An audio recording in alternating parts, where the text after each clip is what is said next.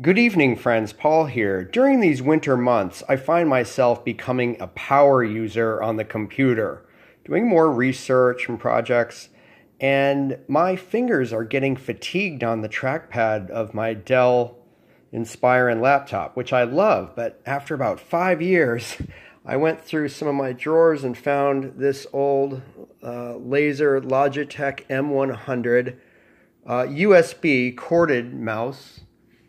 I have a cordless one, but changing out the batteries is a pain, and this is no big deal. And I don't have a mouse pad, so I did a quick online search that any book wrapped in fabric works well. It's solid, and then the laser has something to grip onto. I noticed just using a pad of paper really was not working so great last night.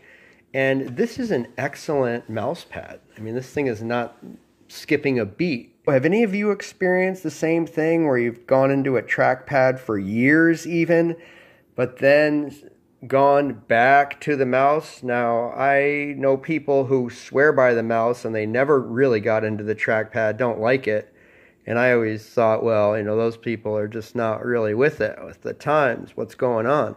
Well, I have a whole new take now, because just sitting here comfortably in my console and able to browse without touching that trackpad and jamming my fingers on it is actually a welcome relief. Thanks for tuning in. Be sure to subscribe to my channel. And as always, I'm looking forward to reading your comments below.